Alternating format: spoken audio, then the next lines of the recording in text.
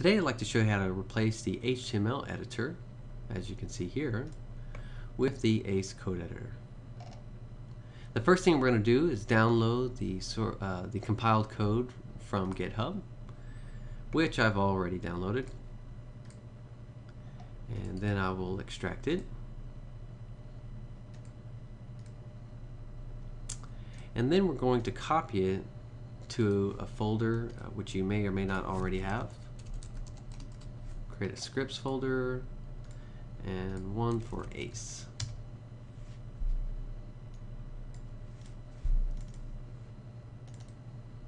And we're going to grab the minified no conflict version, which includes its own version of require. If you are already using require, then you could pick one of the other versions. Okay.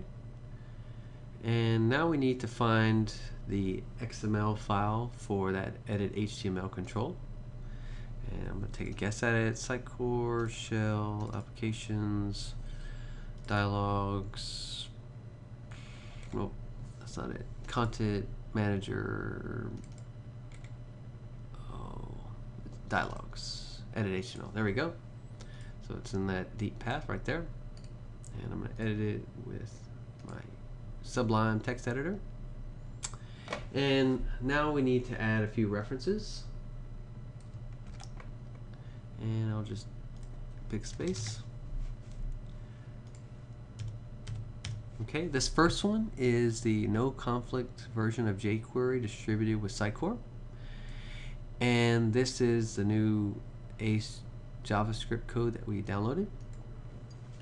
Another reference that I'll add will be for a new file we'll create, and I'll call it edithtml.js.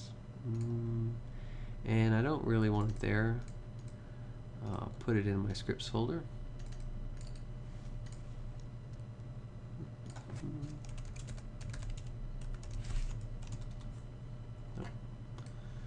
Rename it real quick. Okay. The first code that I need to write in here is a self-executing anonymous function.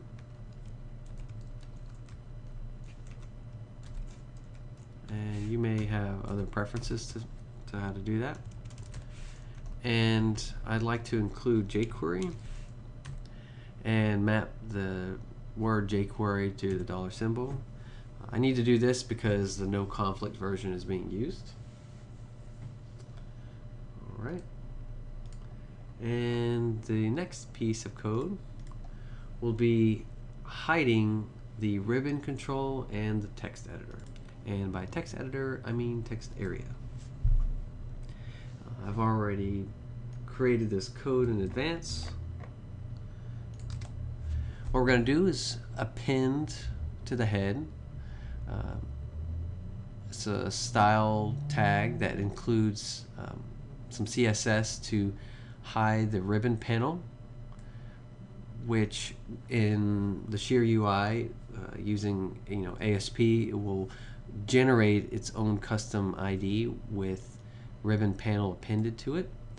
So the selector ID $equals will account for that, and the text area, which has a name of HTML.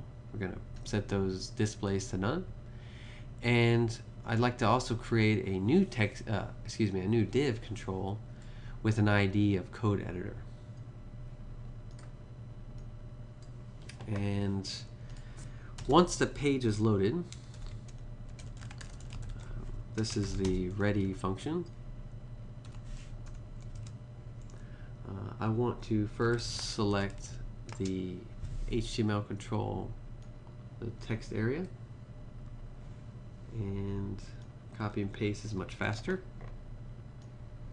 Okay, we're going to select that, and I want to create a new div control with an ID of code editor, and then append that new control after the HTML, which means they'll be siblings.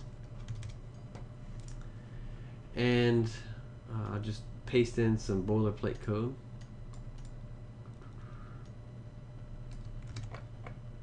And this you can pull right off of the ACE editor website. I just changed the variable name. Using ACE, we're going to create a new edit area.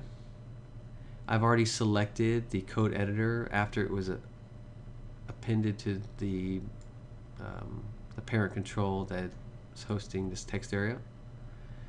And I need to grab either, I can use either the ID or the element itself.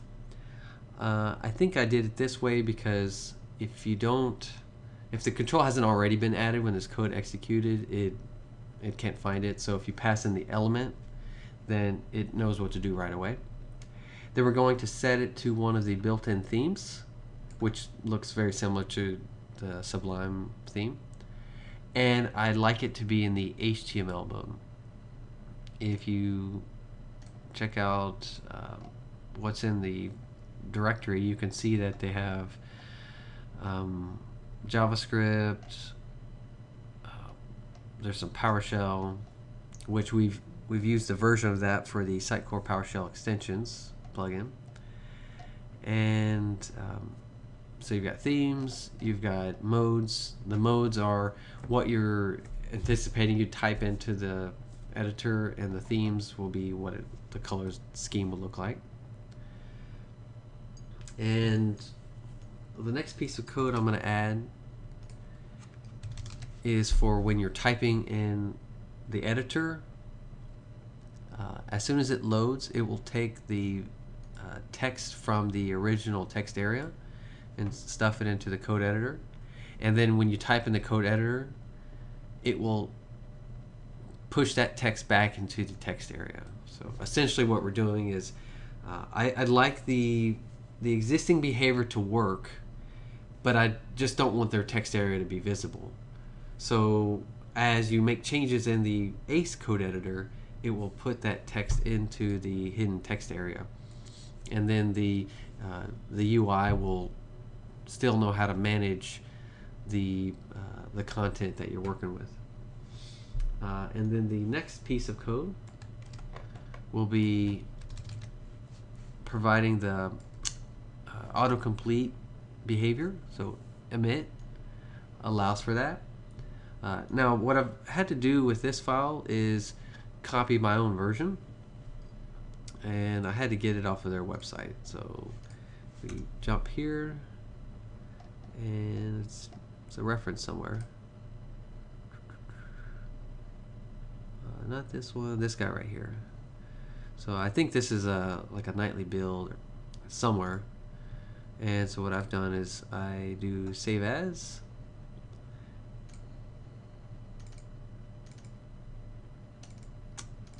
and create a new folder called I think that's what I called it, and I dropped it right in there. We jump back, ACE emit core emit, yes. You could use the full URL if you like. I prefer it to be local. And then the language tools also helps with the autocomplete. So you can, once again, read their documentation on what all this is for, but it basically provides the autocomplete behavior and the snippet behavior. If you didn't want the snippets to show up, you could hide it. And then there's some extra code that you could add to create your own snippets. But that goes beyond today's demo. Okay, now that I've got the edit HTML configured, let's try it out. And if I refresh it, okay, so it looked like it didn't show up. Let's see if I can refresh the page.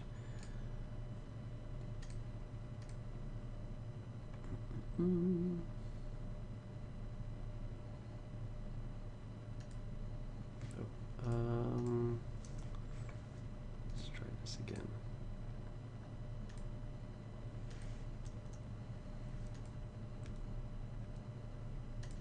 Oh, I think I figured it out. I didn't save it.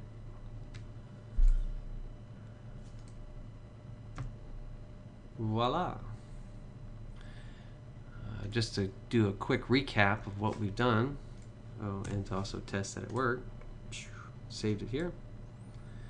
So what we've done is we added the no conflict jQuery to the edit HTML control. We added a reference to the ACE code editor code, and we wrote a JavaScript file that loads that automatically loads, appends some CSS to the page. When the page is completed loading, it selects the text area, and the CSS is already hiding it.